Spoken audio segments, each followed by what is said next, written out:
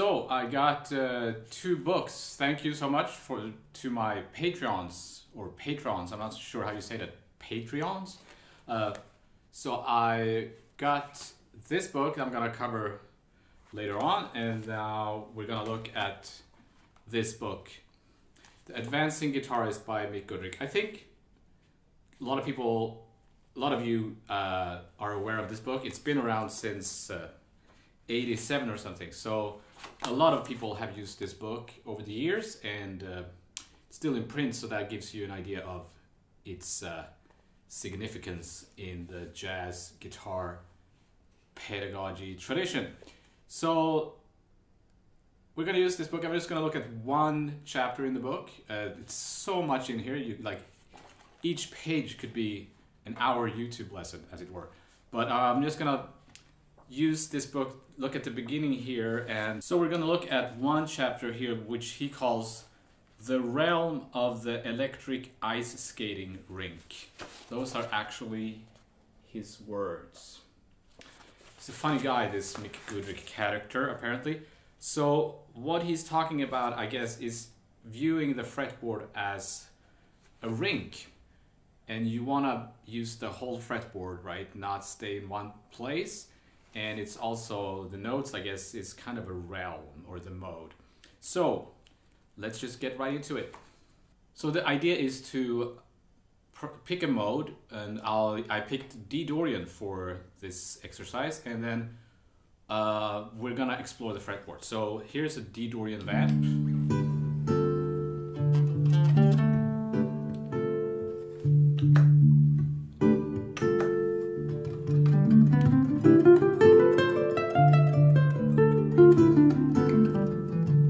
Right, so you've learned all your positions.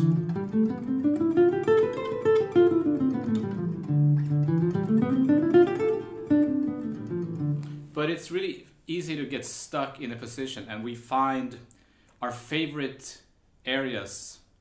Even if you're a seasoned player, this kind of exercise is good for beginner players, I mean beginner to jazz players, as well as more advanced players, because even if you're advanced and you're thinking, well, D Dorian, it's pretty easy. We all have our favorite spots on the fretboard, and it's not necessarily anything wrong with that, but we also need to kind of constantly improve ourselves, I think, in finding where our weak areas are. So this kind of practicing will help us do that. So now, let's say this is a position here.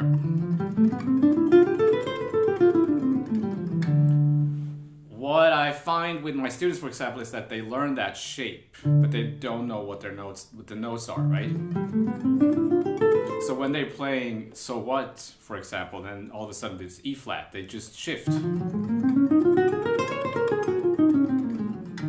But they still don't know what the notes are. But actually we're playing D flat major, right? Which E flat Dorian is D flat major, so there's 5 flats. So, you know, that's kind of a tricky key. So we need to know what the notes we play are. So we need to come up with an exercise to help us do that, and this book is excellent for that. So the first thing he does is suggest play on one string, which I think is also kind of a familiar thing to do. So you start with maybe the top string.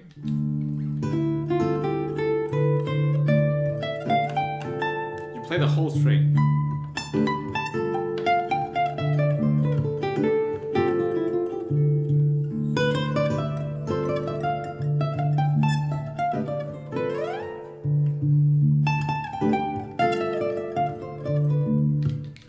Okay, so that might seem like a very easy exercise, but even for me, like, I'm not super used to this guitar, because it's you know, every guitar is kind of different, so I'm not super 100% sure of what I'm doing up here. So I noticed that now, so this is good for me as well.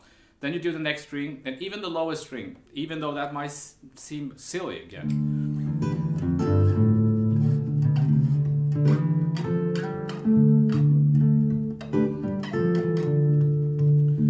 But you want to want to be patient with it. It's easy to go back into your familiar stuff like, nah, I don't want to do this. I want to,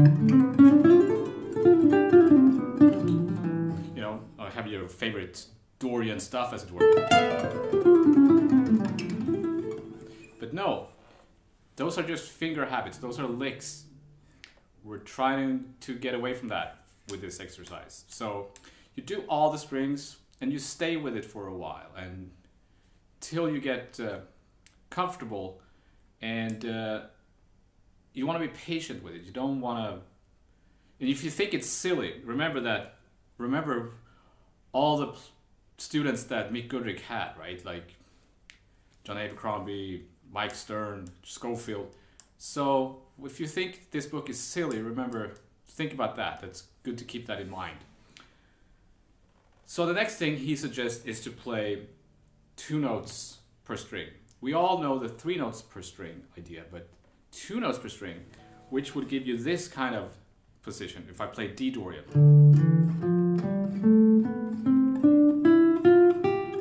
and back.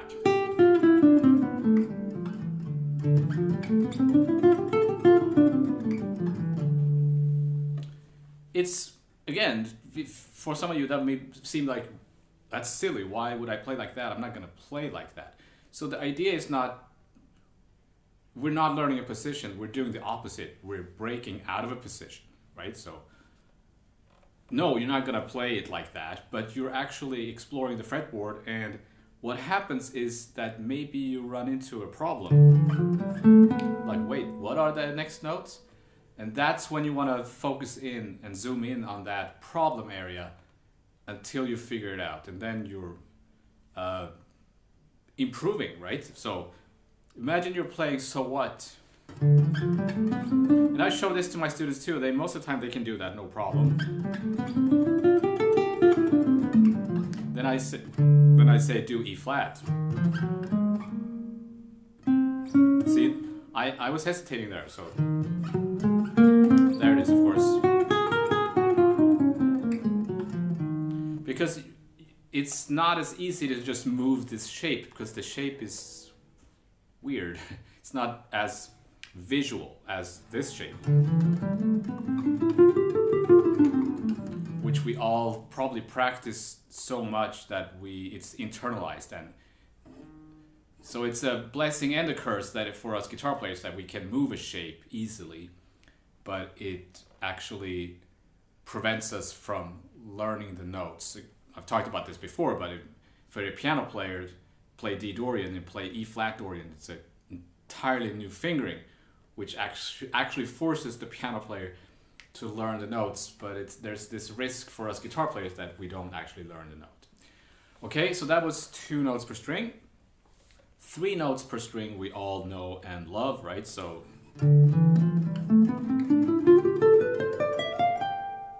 and of course you want to start on other places, but if I start from the root, so you get this.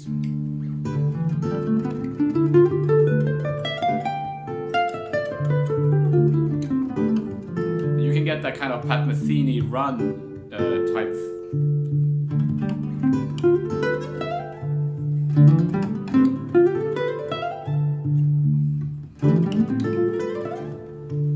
Right, which is kind of neat. So that's that, and that's pretty self-explanatory. Now, 4 notes per string. Now it gets a little bit more advanced. So I'm not gonna do 4 notes per string, even though I have 4 fingers like that, even though you could do that. That's not for me. I know there maybe some heavy metal players do that, and I think Alan Holdsworth probably is capable of doing that kind of stuff. That's not for me, because I'm just not created to play that way. So what we're gonna do is we're gonna figure out how to play 4 notes per string. And instead of starting here, I'm gonna start on the lowest note on my instrument and try to play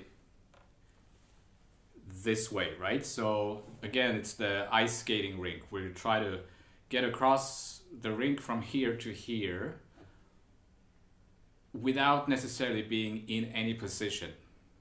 So this is a really excellent way to do that. So if I play 4 notes per string, I need to come up with a fingering solution. And the first thing we could do is to slide the first note of each 4-note grouping. Okay, so if I do that, I'll get something like this, or I'll get this.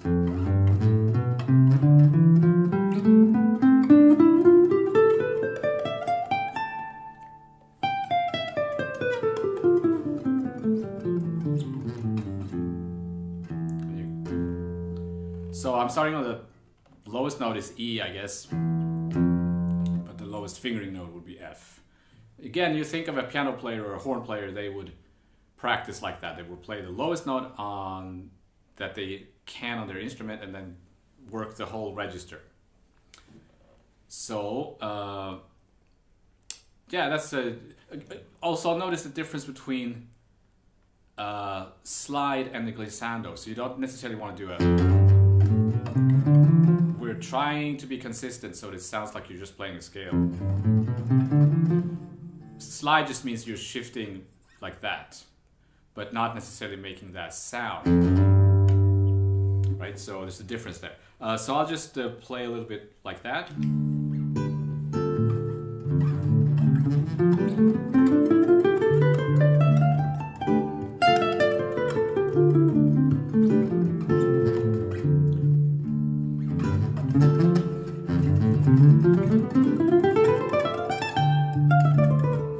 Right?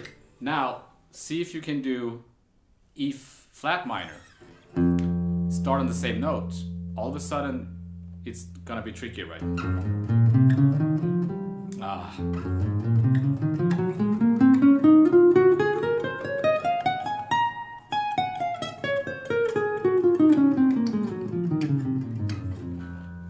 So you're not helped by a fingering position. So you have to know what notes you're playing, right? So, okay, so next fingering solution were to be slide the 4th finger instead.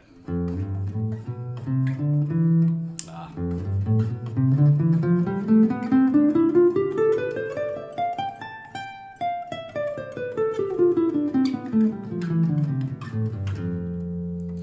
And then there's another thing you can do is to slide every time there's a half step. What am I doing? There's half step. There. There.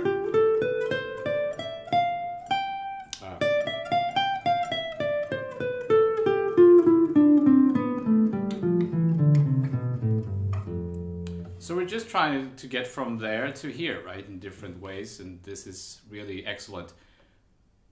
So that was that. So I hope that gave you some ideas of how to breaking out of scalar positions and how to improve your fretboard knowledge, right? So one thing you could do that he recommends in the book, if you're kind of new to practicing this way, is to because it's easy to get overwhelmed by imagining all the scales and all the keys. It's kind of a daunting thing. So you write down the scales that you want to practice, the modes, and on little pieces of paper, and you put them in a bowl or something, and you also write down scales, and then you just pick randomly one, and you practice that for that day. So let's say you pick A flat mixolydian. Then you do all these exercises that I just did, just over A flat mixolydian for that day. And then gradually you move on. So you don't try to do all scales in every key at once, because that would be impossible. So again, thank you to my supporters for enabling me to purchase these books. I'll probably cover this book some more, even though I'm not going to cover all of it, because I want you to get the book, right? So I'm just kind of scratching the surface as usual.